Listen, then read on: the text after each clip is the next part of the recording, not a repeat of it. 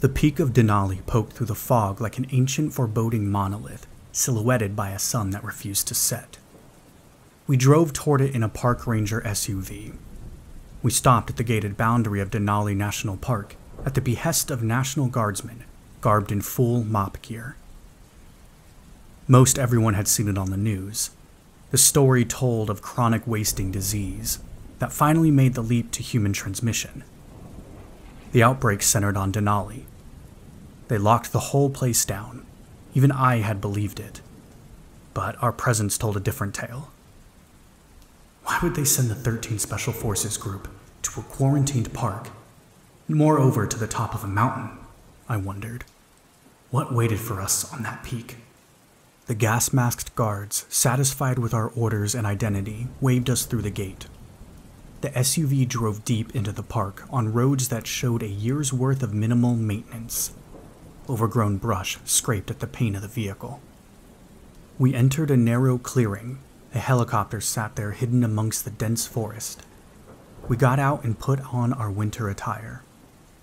The 6 of us hopped into the silver and red chopper, with the brand Temsco emblazoned below its rotary wings. The blades blurred into motion, and we lifted off. The trees fell away as we gained altitude. They were replaced by rock and soon a blanket of white. Eventually, we reached our destination on the western buttress. From our perch in the heavens, I discerned the unnatural shape of snow-covered concrete buildings and walls. It looked like a fortress or prison. We landed and disembarked. An entourage of armed soldiers escorted us through the structures into a room with several seats and a projector screen. Waiting for us was the bald, brown dome of a man with the insignia of an eagle on his collar. We sat down in anticipation for the solution to our mystery. "My name is Colonel Smith," said the man as he turned on the projector. The screen displayed a detailed map of the facility. "Now, I'm not big on words, so here it is. In the center of this complex is a portal. Before you ask, no, we can't blow it up. We tried." He clicked to the next slide. The image of a creature appeared on the screen. It looked like a translucent ball of tentacles. Orange fluid patterned the ice around its bullet-pulverized body. I tried to muffle the gasp that slid through my lips. Some of my squad members muttered curses under their breath. "We call them Sci-Fi," continued the colonel. 4 feet tall and capable of ripping you to shreds. Their bodies are coated with an acid. Don't let them touch you. The next screen showed us a diagram of the center of the complex. Weapon emplacements dotted the edges of the empty field, and guard posts filled the gaps between them. "Here are your positions. The Pentagon sent us scientists. They are working to close the portal permanently.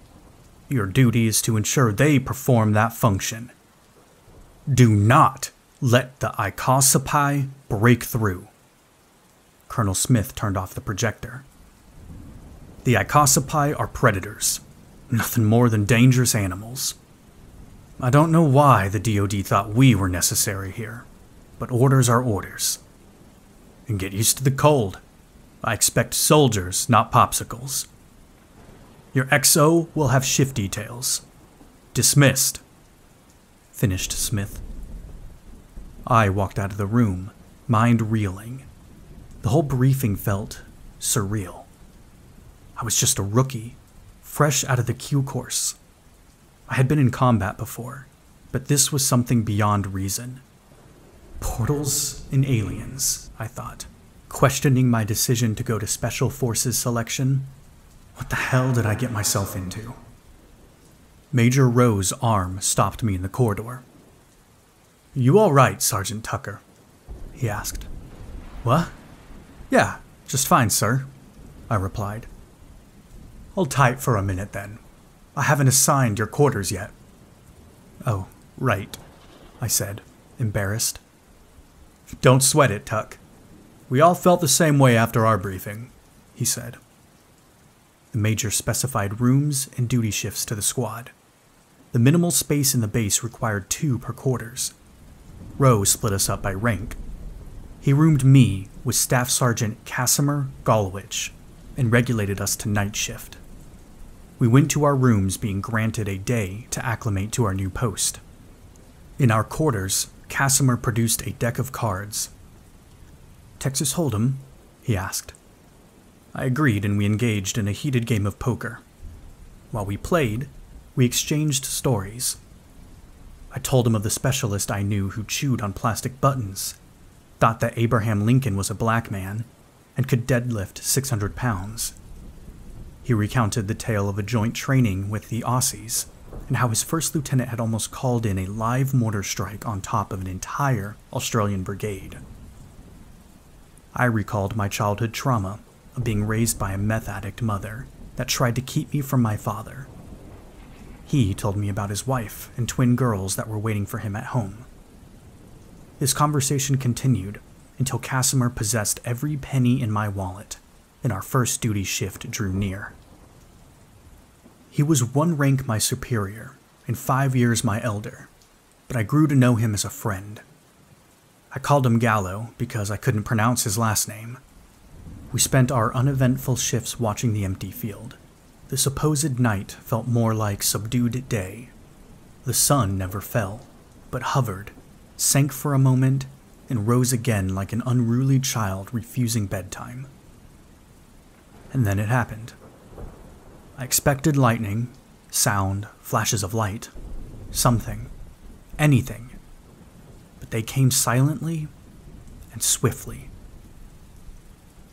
Icosipi flooded outward from the center of the field. Explosions of emplaced mines alerted us to their presence. As if led by a conductor, the machine guns, rifles, and explosive ordnance burst all at once. Gunpowder smoke wafted over a confetti of neon orange fluid and severed tentacles. I added to the orchestra of weapons fire with blind shots of my own. As the horde closed in, a circle of claymore mines activated. Nothing moved in the center of our defensive circle. Major Rowe signaled ceasefire. We stopped, and the smoke cleared. Piles of dead Icosipi sat in the center of the field. They melted away like ice on hot asphalt. My heart pounded in my chest. I smirked. They aren't shit, I thought. Screaming erupted all around. I turned to the closest source. Major Rowe kicked and flailed as a group of Icosipi tangled his limbs. The clear ribbons of their tentacles sank through his uniform and carved gouges in his flesh. I swung my M4, but couldn't find a clear shot. My head swiveled erratically. I saw others caught in balls of wriggling appendages. Somehow, the monstrosities had found their way behind us. The Icosipi dragged the soldiers toward the center of the field. A few of the more confident marksmen took careful pot shots at the creatures, to no avail. Some of the things dropped dead from bullet wounds to their center, but the others moved on without regard for fallen comrades. Shrieks of pain racked my ears. Never before had I heard such a sound issue forth from human lips. A few soldiers ran toward the masses of writhing tentacles. I thought to join them, but Gallo, sensing my intent, held me back. The soldiers pried and ripped at the gelatin, but only managed to ensnare themselves in the blob of men, mucus, and monsters.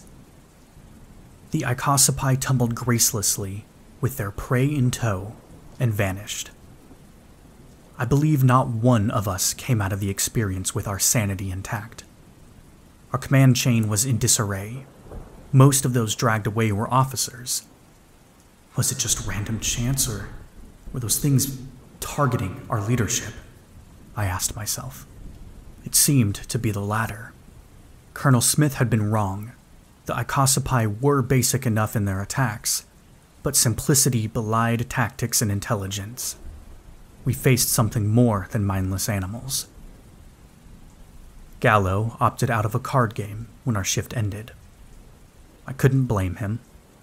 I had only known Rowe for a short time, but Gallo had spent many deployments under that man's leadership. I settled into bed and read.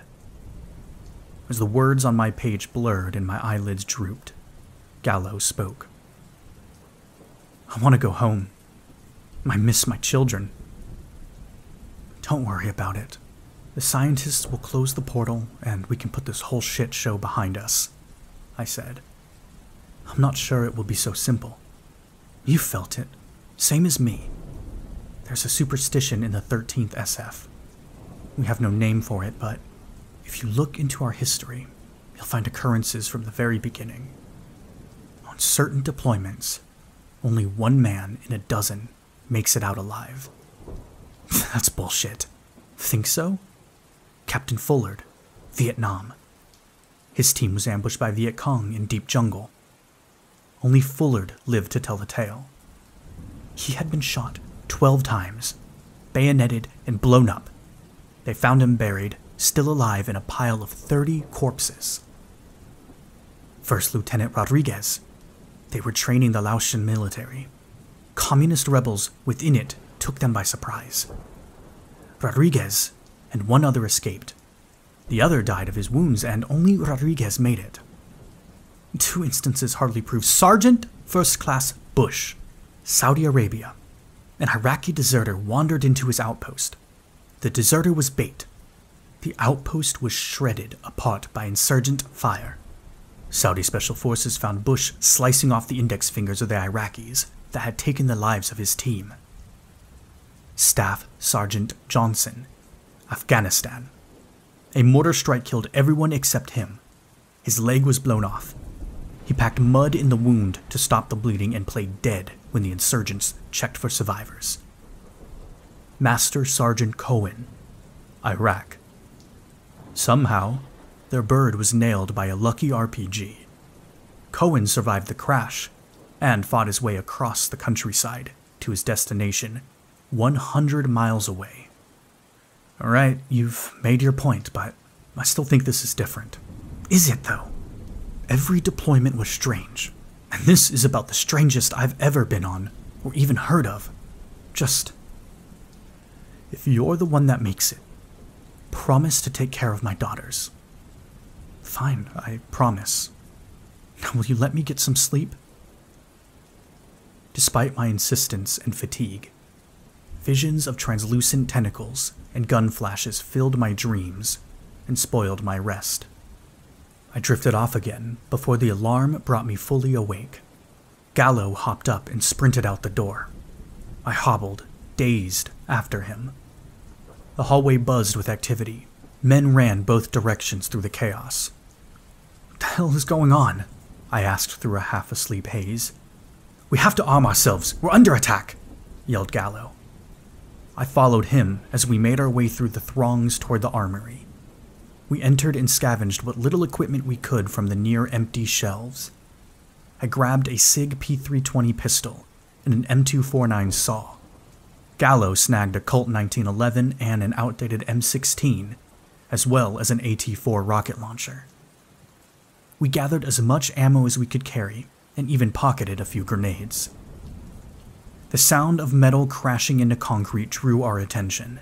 First Lieutenant Deschamps collapsed to the floor.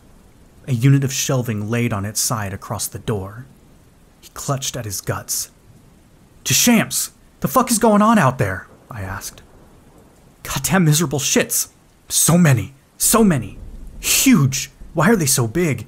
Nobody said they'd be big! What else could we do? What do they want us to do? Screamed Deschamps. Tuck, he's injured. Try to get it under control while I watch the door, said Gallo. I looked at Deschamps and saw a gash stretched across his belly. The lacerated skin barely held his insides from pouring out. Blood and clear fluid leaked from the wound. I moved him away from the door and pressed a rag against his gash with both palms. I didn't understand where the pus was coming from, but I needed to stop the bleeding. Gallo pointed his rifle at the door. Deschamps continued hollering. Can't fight! Too many, too big! Why are they so big? So many! We killed and killed and killed and everyone's dead. They're all dead. I couldn't stop it. Dead, dead, dead, or worse. Gone. Gone and vanished. Where did they go? I stuck him with a syringe of morphine. bent the needle, and attached it to his uniform. His cries simmered to a murmur. The pressure of my hands caused his insides to collapse. I recoiled. The indentation in his gut pooled with fluid. It looked like viscous water. Deschamps choked, gagged, flailed, and then went still. "Deschamps is dead," I said. "What? He looked bad, but I didn't think it was fatal. At the very least, he should have survived for hours," said Gallo. "He fucking melted, Gallo. His stomach nearly swallowed my damn hands." "All right. We can't waste any more time here. Let's get to the lab and help evacuate the science team." "Are you nuts? Did you hear me? He melted like a goddamn popsicle. We have to get out of here." "Sergeant Tucker, get a hold of yourself. Think for a second. If these creatures escape the mountain, do you think the National Guard will stop them? What of Fairbanks, Canada? You have no family, you can't understand, but I have a wife and 2 daughters, and I am sworn to defend as a soldier and a father. We stop them here, and those scientists are our only shot at putting an end to this. Tuck, I'm fighting whether you come with or not." "Fine. You've made your point. I don't like it, but I'll follow your lead," I said. I slung a belt of 5.56 rounds into the M249, closed the cover, and racked the charging handle. "Good. Now help me get this shelf off the door," replied Gallo. We pushed the metal cabinet off the floor and righted it. I took a position at the side of the door. Gallo opened it, and I pointed the barrel of the gun through into the hallway. Silence replaced chaos. The frenzied masses had vanished. Blood was smeared across the walls and floor. Gallo and I ran at a brisk pace through the hall towards the labs. We kept a constant vigil in all directions. But no one and nothing stood before or behind us. The facility felt completely deserted. We passed the barracks, rec room, and mess hall, and then as we ran past the medical center, we heard screams. "Help! Oh God, help! Help me!" Gallo motioned for me to enter. I stepped over the shattered remnants of the door. The sounds of a struggle echoed around the empty, blood-stained cots. The voice came again. "You're gonna work for your meal. I won't go down easy." The voice originated from the office. Gallo kicked in the door. The beast stooped over the doctor. It stood, a towering 8 feet, crouched aloft on 5 limbs. Organs showed bright neon in its elongated clear body.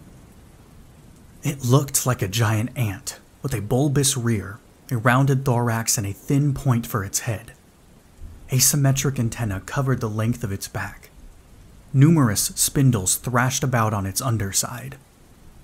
3 of these tendrils wound around the man's calf. Purple flesh bulged from under his torn pant leg. He slashed at the monstrosity with only a scalpel. I pulled the trigger. Swaths of clear tissue and orange blood splattered across the wall. Gallo fired into the center of the thing and caught the organs. It fell, dead. The man kicked the tentacles free and slipped a tourniquet around his leg, as high above his knee as he could manage. I stepped over the creature and tightened the tourniquet. The doctor hissed from the pressure. I noticed that embroidered on his patch was the last name Fitzgerald. "What the fuck was that thing?" I asked. "Not a clue. It got me good," he said. Shock already glazed his eyes. "What happened here?" asked Gallo. "So many wounded. I tried to treat them, but the infection is rapid. It doesn't respond to antibiotics or antivirals.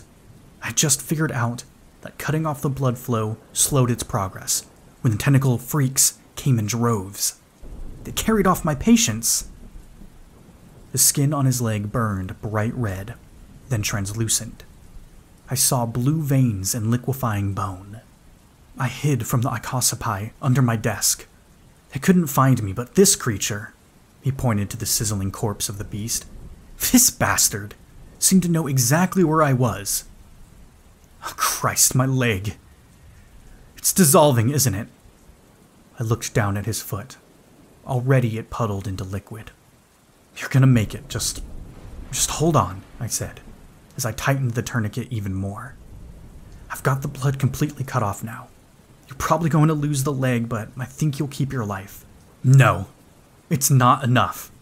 Cut it off. Cut it off, yelled Fitzgerald.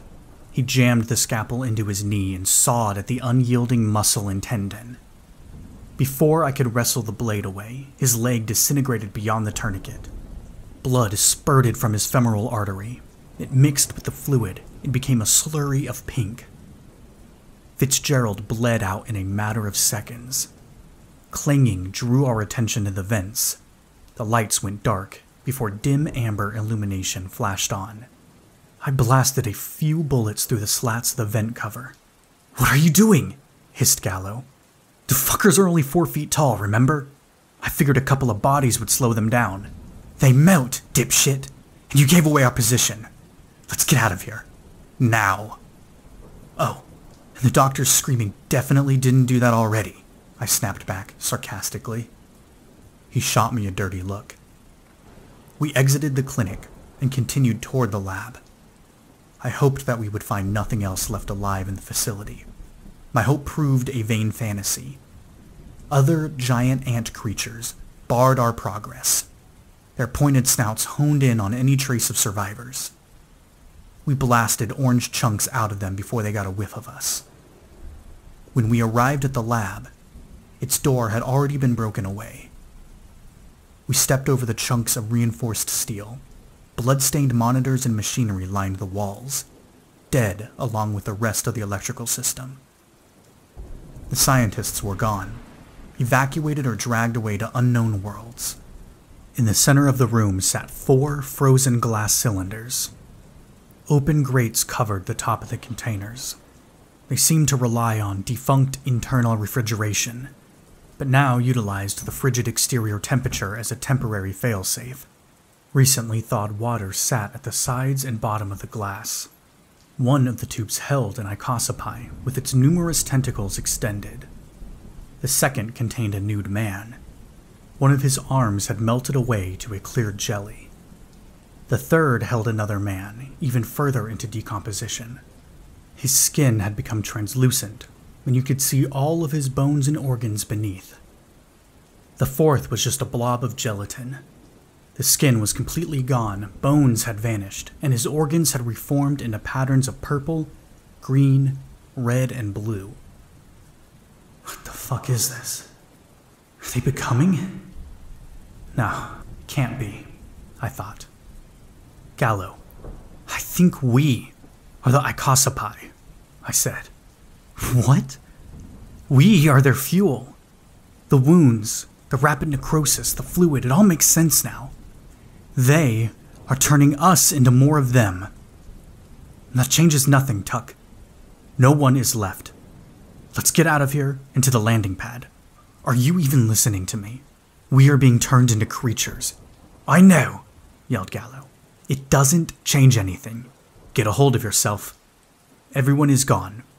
Our mission is to protect the civilians. If they're still alive, they are already at it, or moving toward the evac point. We need to make sure they get off this godforsaken mountain so they can continue their work on the portal. I don't give a damn about melted flesh and fucking monsters. We have a job to do and we're the only ones left to do it. Man up and let's fight these fuckers. The scientists are our only hope. We have to ensure they can close that god-forsaken portal. Well, how do you even know that they're still alive? Damn it, Tuck, I don't. But I choose survival. If they're dead, then so are we. Shit, I replied. All right, I'm with you. At the very least, we can get the fuck out of here. Good. Stay alert and follow me. We stepped over the broken door and into the hall. The silence maddened me. I expected opposition around every curve, but nothing impeded our gradual progress. We ran past the clinic and beyond the dorms before we heard a sound. It was a noise unlike any other. It sounded like a herd of stampeding elephants and someone violently expelling snot from their sinuses. It echoed through the hall in front of us. The source of the sound appeared. Icosipi flooded through the corridor, packed together wall to wall and ceiling to floor. Reds and browns striated the masses of translucent, wriggling appendages. They moved as a single massive, tunneling worm. The concrete cracked, conduit bent, and light fixtures, both dead and dimly glowing, shattered. Gallo instinctively pulled the trigger on his rifle. Neon orange joined the blood and feces. Whatever he hit went limp, but the rest carried their corpses without slowing. "Run!" I shouted as I backpedaled. I saw Gallo roll something at the encroaching flood. He turned and sprinted to me. An explosion rippled through the Icosipi. It blasted a hole through their formation and the worm fell into disarray. Gallo caught up, and we ran as fast as our legs could carry us. I looked over my shoulder. A number of Icosipi broke rank and scuttled towards us. "Through here. It's our only chance," said Gallo as he angled toward the door that led outside. I followed. He was right. We may be heading further into enemy territory, but that steel door is the only thing that can slow this immediate threat. Otherwise, we would be running in circles until they surrounded us. The door seemed to open even slower than usual. Gallo held down the button to open it, so I aimed at the hallway and laid down careful bursts with my saw into the scattered Icosipi that gave chase. The big metal gate finally opened wide enough, and we slid through. The worm, now reassembled and regrouped, barreled at us with incredible speed. Casimir and I sprayed bullets at the horde. Gallo had to switch to his 1911 rather than reloading just to keep them at bay. They nearly reached us by the time the door closed. We heard thousands of tentacles scraping at steel. We walked into the empty field. The sunlight struggled to find a path through the dense ice fog. Stillness and silence blanketed the expanse. We took the moment to rest. The cold kept us on our feet, but at least we weren't running anymore. I took a long swig from my canteen. I wandered a bit and examined the nearby surroundings. Blood-stained, fresh drifts of snow. No bodies remained, not even as clear fluid. Only spent brass and tattered shreds of uniform littered the ground. "Tucka!" screamed Gallo. I looked back at him, his finger pointed into the fog. I spun and pointed the barrel of my light machine gun. A massive shadow hovered like a towering wraith. It stood the size of a 3-story building.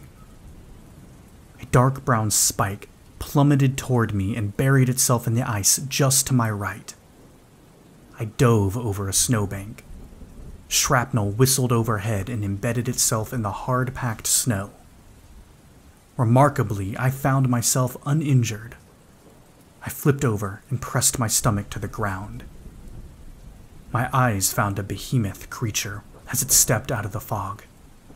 It stood on 8 stout, wide-set legs. Its body was shaped like a flattened tick.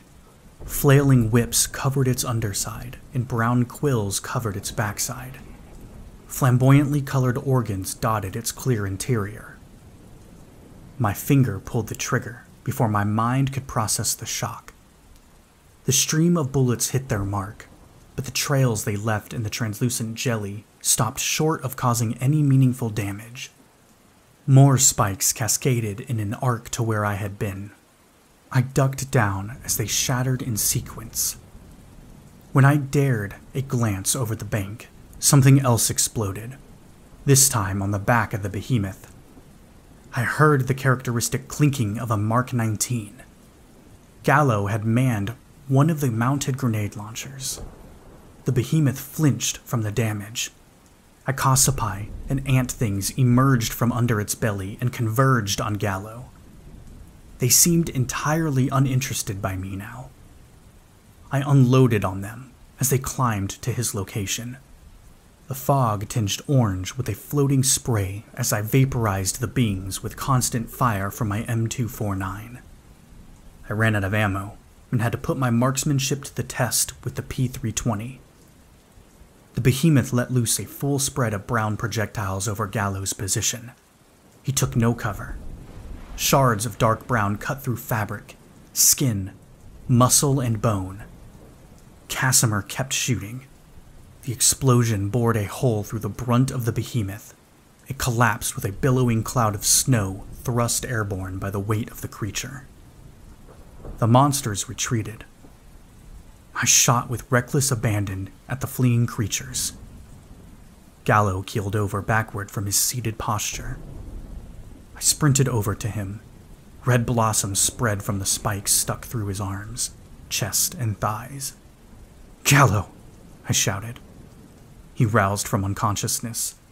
Remarkably, one of his lungs still functioned enough that he could speak. "Tuck, my family promised you.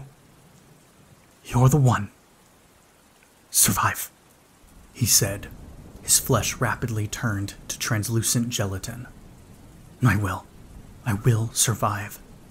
I'll make sure your wife and daughters are taken care of." "Rest easy, friend," I said. "More likely I'll die too, but no need to trouble him with that." Gallo coughed and breathed his last. I snagged his dog tags, salvaged the rest of the 30-round magazines from his ammo satchels, and shouldered his unused A24. His body disintegrated into fluid. I aimed at where his chest had been and fired 3 shots. I wouldn't let him turn into one of those things. The brown spikes settled softly into the muck of liquid, snow, and blood. I pulled one of his tags free from the broken chain and dropped it onto his uniform. Hopefully, nothing would disturb it. Not that there's anything left to bury. I wiped away the water accumulating at the bottom of my eyelids. No time to mourn, I thought as my mental map of the facility kicked into overdrive like a manic GPS. I routed and rerouted escape paths to the evacuation point. Every calculation pointed straight through the empty field. It was a long trek to the other side, but it was the shortest path. The sun finally baked away the remainder of fog. I saw that my way forward was clear. I walked a few steps. A loud metallic crunch stopped me. I spun. The door we had entered burst apart. Icosipi poured out and spread. I swung the rocket launcher over my shoulder, aimed for the top of the door, and thumbed the firing button forward. Many of the creatures vaporized from the impact. Concrete and metal showered down, blocking most of the Icosipi behind another temporary barrier. A few escaped the blast and beelined for me. I dropped the expended tube and ran. Less than halfway across the field, I heard the skittering of tentacles over snow and ice quickly overcoming me. I twisted around to shoot at it with my pistol. I slid and tripped, but landed a few bullets through its core. The whole world seemed to invert. My head spun. I saw bright beams of light soar past me in darkness. My temperature went from cold to boiling in an instant. Sweat evaporated into a steam that clung to my body in a swirling layer. I exhaled, but couldn't get the air back into my lungs. A pressure constricted around my ribs. I awoke on my back to the sight of a star-filled sky. A hazy yellow sphere hung among the smears of cosmic tinsel. The ground under me was charred to ash and pocked with blackened craters. I pushed myself to a seated position. Sporadic, broken ruins of a bizarre, bronze metal filled the horizon. The structures jutted up at random as far as my eyes could see. Similar to the ground, holes had been punched through the buildings. Looks almost like weapons fire or artillery strikes. Wait, where the hell am I, and why am I sitting on my ass instead of getting the fuck out of here? Screamed my mind's reason upon its sudden return. I jumped up and ran back and forth as I tried to re-enter the portal. I even tossed myself onto the ground in an attempt to replicate the conditions that sent me through on the other side. Gallo's dog tag slipped out of my pocket and buried itself in the dust. I desperately dug through the cinders until I found it again. My eyes focused on the dog tag, so I didn't realize what lay just beyond. I blew the debris off and shoved it back into my breast pocket. Then I saw the bodies. Something had stacked the corpses into 2 piles, layering them like firewood on a grisly bonfire. Fellow soldiers, civilian personnel, hikers, and wildlife laid melting away into clear fluid. Solid streams of the liquid flowed steadily away from the piles in parallel directions. My gut told me to run, to flee away from the fluid as far as my feet would carry me, but I couldn't. Another sensation rose in my chest. It flowed up and boiled over. My cheeks flushed, my ears reddened and burned hot. I ground my teeth against each other. The desire for flight shriveled away from the heat of unbridled, reckless, burning rage. I carefully loaded an M16 magazine into my M249, ensured that my pair of grenades were secured in my pockets, and drew my cig. This is suicide, claimed part of my brain. And if it isn't, vengeance will taste so sweet, said another. Given the options, I choose to die fighting. Isn't that the motto of the 13th Special Forces? Death or glory? I didn't understand it until now, but I can't ignore it. I blazed a trail between the fluids. The path seemed strangely clear of foes. I stopped jogging just in time to see several ants waiting in ambush. I plugged the closest one. A moment passed before the others reacted. Their pointed snouts twitched in an attempt to locate me. I shot another. The rest of them bore down on me, but struggled to pinpoint my position. I dropped a freshly unpinned grenade at my feet and counted seconds. 1. The creature shot tentacles toward me. I stepped back slowly. 2. They drew closer and came within a few feet of me. 3. The clustered beasts pawed at the live grenade in ignorance of their fate. I dove behind a sheet of bronzous material. I heard the ants move to intercept me, but it was too late. The grenade detonated and blew all of them to orange, stained bits. I pondered the behavior of the streams of clear fluid. Regardless of obstacle, the liquid flowed straight as an arrow. It went over hills, over metal, down valleys, and up sheer cliffs. It was reasonable to expect resistance all along the path, but if I were to take a perpendicular path and zigzag to the source, I might be able to make it with minimal opposition. I gotta save a bullet for whatever is responsible. I cut to the left at approximately a 45-degree angle. One of the taller, more jagged spikes of metal in the distance provided me with a point of orientation. I moved a considerable distance through the debris, angled back until I closed in on the stream, and then repeated the process. A couple times, a wandering icosipi or ant found me, but I made short work of them. The creek of fluid grew wider every time I saw them. I must be close now. I jogged into a clearing and turned back toward the fluid. A beam of purple light shot over my shoulder. It collided with a cliff and burst into a shower of cerulean sparks. The concussive force nearly knocked me over. I pointed my machine gun at the origin of the beam and let off one round. It ricocheted off of a plate of metal. Something living stood before me, pointing the end of a triangular bronze chunk at my chest. Purple electricity fitted about the muzzle of what I assumed was the gun that had almost flattened me. The being could have been the centaur-esque star of some schizophrenic nightmare. 2 of its arms held the beam weapon, and 2 were armed with long blades that widened and looped at the tips.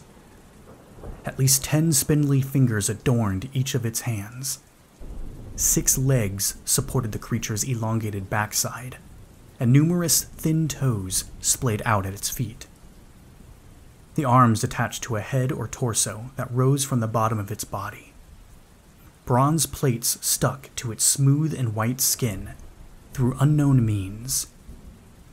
The thing looked like gilded porcelain, A slit cut across the lower portion of the largest plate on the torso, revealing a wrinkled, fleshy pink organ. It isn't translucent, I thought. What the fuck is this thing, and why hasn't it killed me yet? I lowered my gun.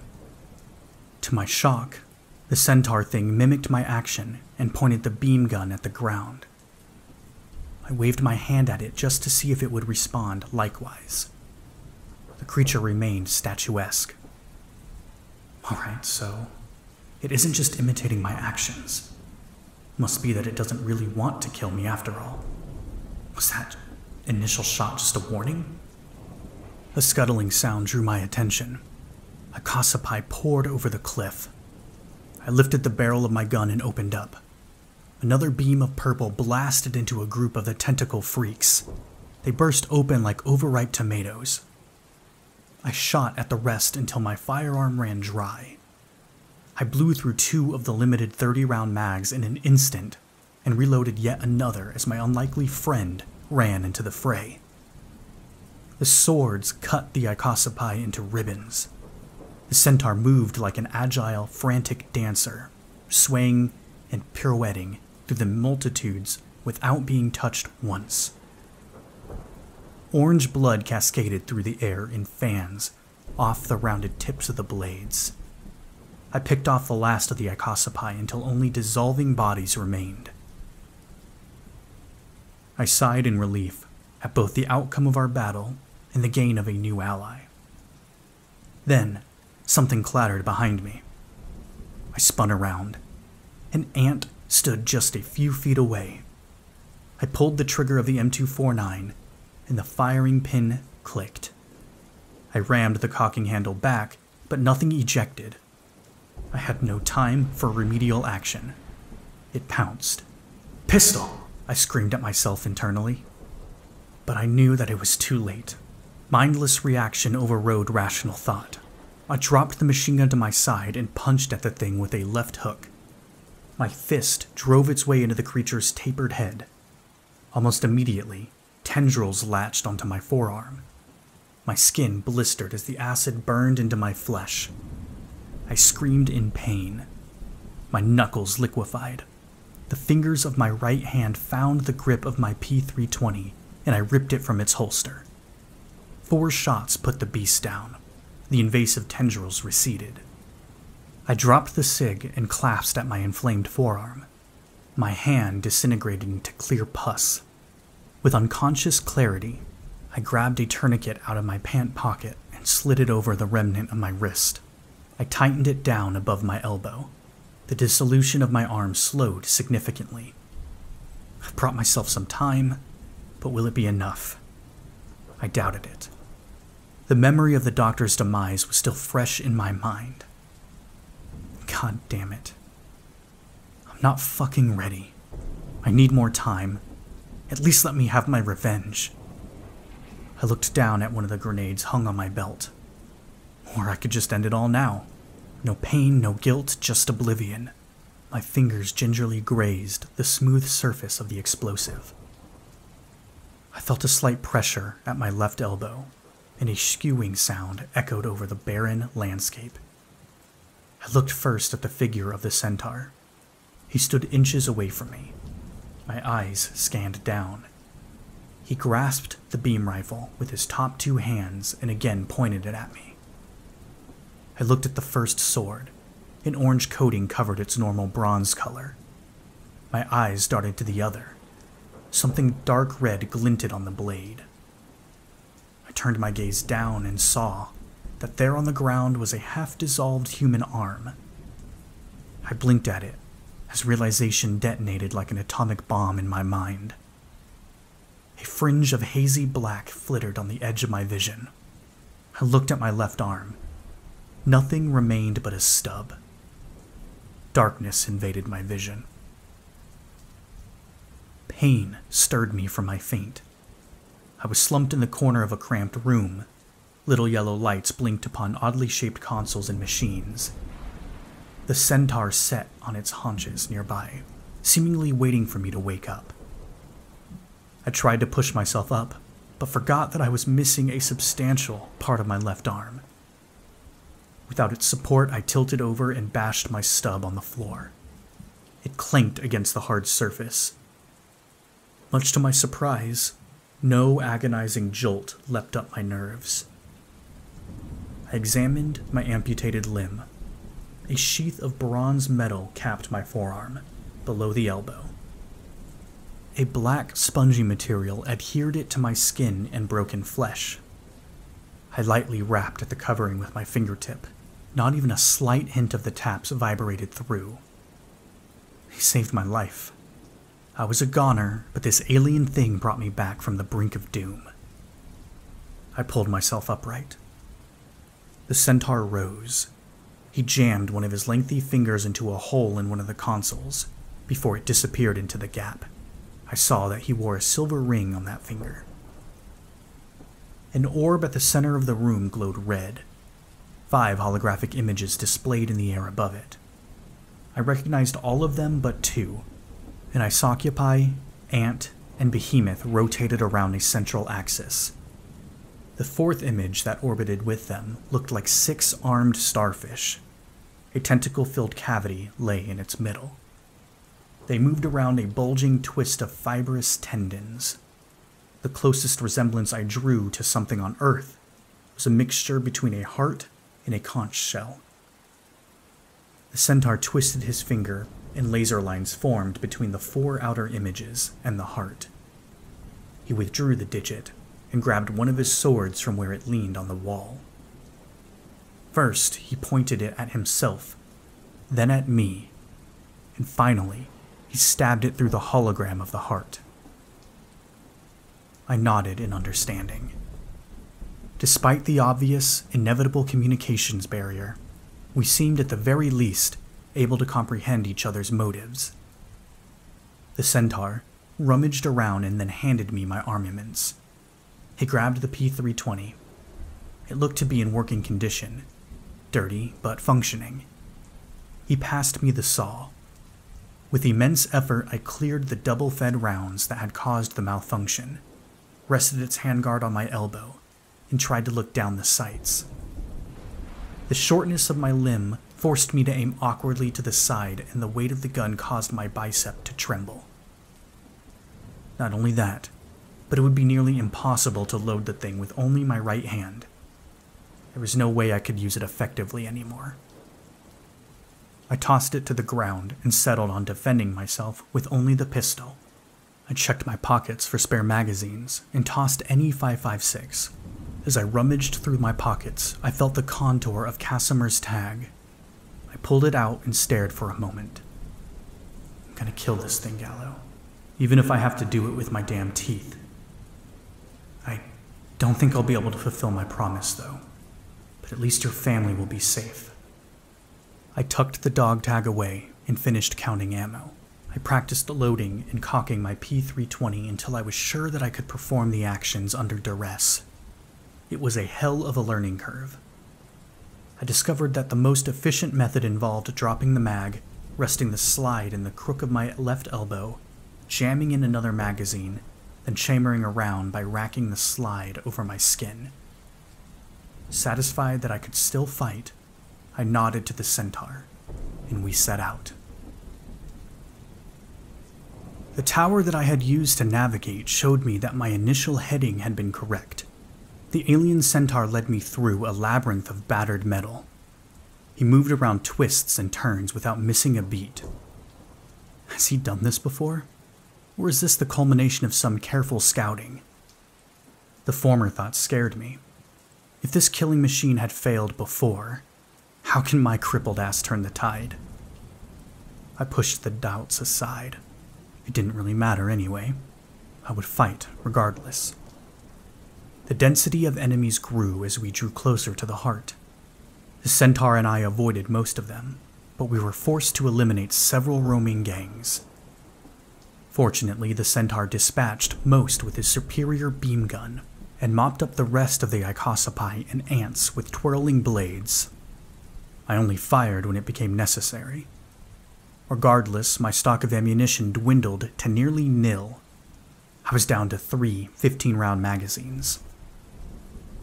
Worry tempered my aggression. I I can't kill them with rocks and dust. We need to get to the heart and soon.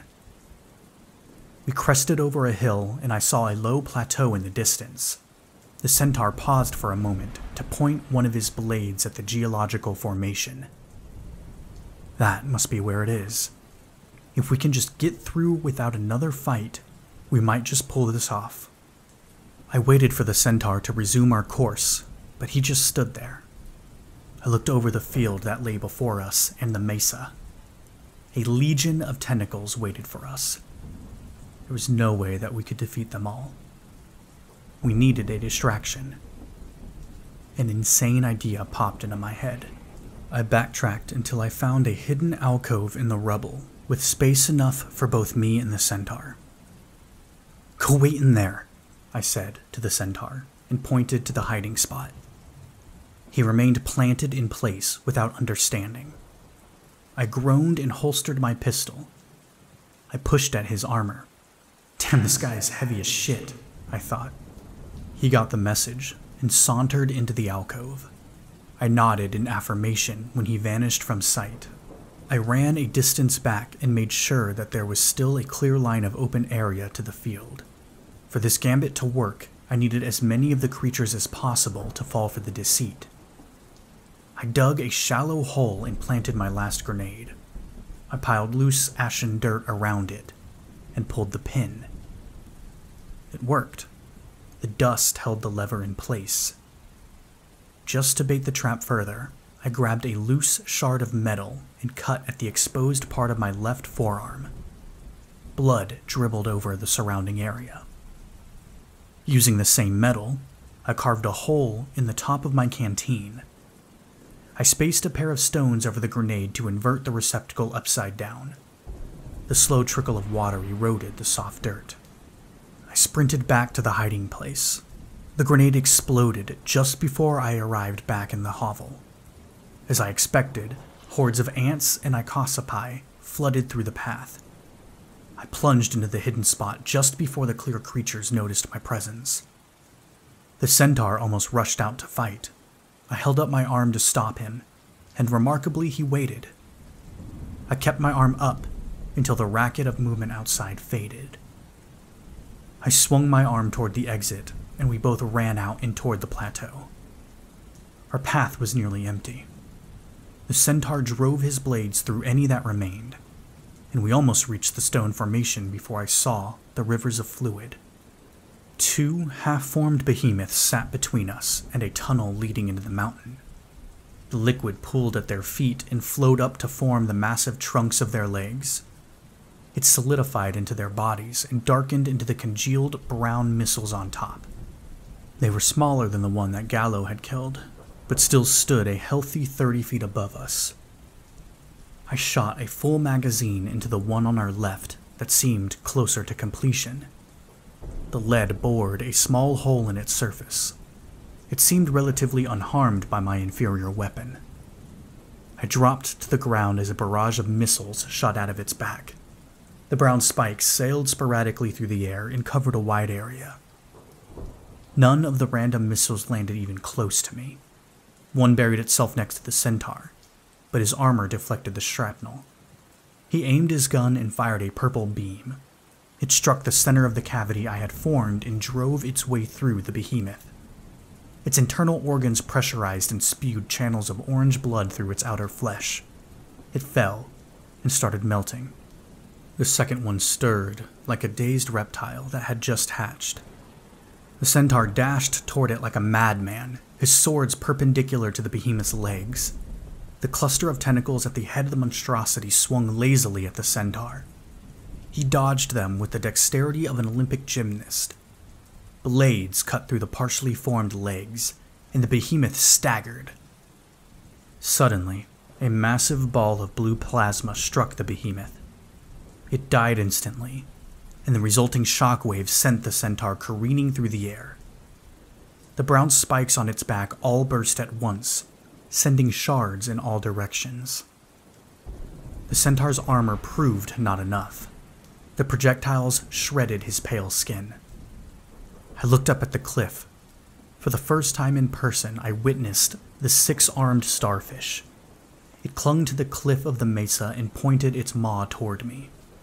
Another ball of blue materialized and expanded in the nest of the starfish's tendrils. I pumped the trigger without aiming.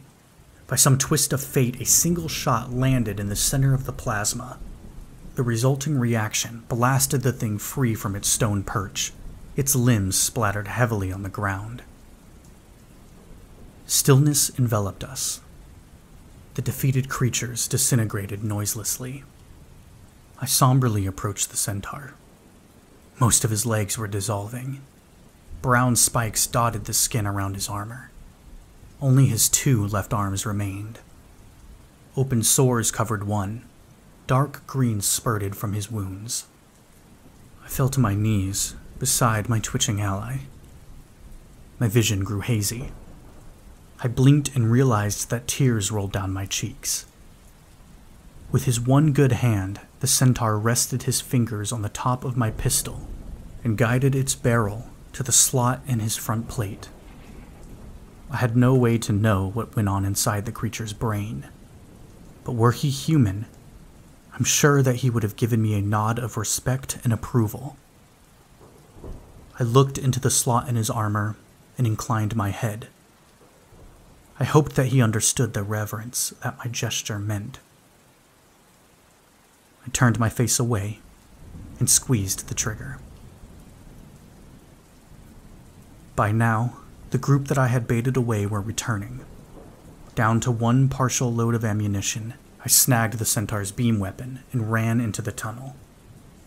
The gun was lighter than I expected, but its sheer bulk forced me to carry it over my shoulder. The streams of liquid continued through the cave. They illuminated the darkness with a soft glow. It must be close. I've never seen the fluid glow before. The tunnel opened up into a chamber, and I saw the immense heart suspended in the center, larger than the hologram had displayed. Tentacles latched it to the ceiling and floor. Luminescent blue orbs coursed through the spiraling tendons of its middle mass. The clear fluid pooled and lapped up its base. I walked to the edge of the pool as quietly as I could and took aim with the beam gun. I wanted to kill it with one shot. The heart pulsed. A ripple spread through the lake, and its surface agitated into motion. Millions of tiny icosipi formed in the pool. They sped toward me, like an army of angry wasps from a disturbed nest. I pointed the end of the gun at the bulge of the heart and... Shit, how the fuck do I fire this thing? I balanced the weapon and drew my pistol. The bullets rammed through about 5 of the creatures at a time, but I ran out of ammo after only 7 shots. I chucked the SIG at the encroaching wave. It clattered across the floor and smeared a few more icosipi on its way. I kicked and stomped at them when they reached my feet, but there were too many. They scrambled over each other and climbed up my legs. Their minuscule tendrils tore through my uniform and dug into the skin below. The pain multiplied as the little freaks found purchase in my waist and clambered up toward my head. I stopped fighting them and focused on the gun. I ran my fingers over its surface, but there seemed to be no mechanism to trigger it. I turned my head to look, and my eye gazed straight into a hole. Zigzags of purple energy ran along the edges of the smooth cylinder. Then I remembered the centaur using the machine. He had stuck a finger into a hole just like this one. The ring must have completed the circuit. I needed something metal. The icosipi chewed away at my torso. They were almost to my chest. I patted my pockets and felt Gallo's dog tag. Pulling it free, I placed it between my teeth. My legs shook and felt faint. I only got one shot at this. My right hand steadied the beam weapon and I aimed again. I felt tentacles brush my neck. I shoved the tag into the hole with my mouth. Blue sparks sprayed out of the hole and singed my cheek. Gallo's tag shot across the chamber. A beam of purple light burst out of the end of the gun and obliterated the heart. The tentacles released their hold. It crashed into the pool. The blue orbs popped like blisters and spread a glow through the liquid. The icosipi melted. They dropped off me in sheets. I stood there, wavering, waiting for death, but the pain on my skin subsided to a dull ache. I checked my wounds. They appeared superficial, and none of them wept clear pus. I was beat to a pulp, but I was alive. I searched the chamber and found Gallo's dog tag, still smoldering on the ground. I picked it up. The edge had melted, and most of it was blackened, but I could still see and make out his name stenciled on its surface. Well, looks like you were right about the curse after all, Gallo. I survived, I thought, as I staggered back through the cave toward the portal.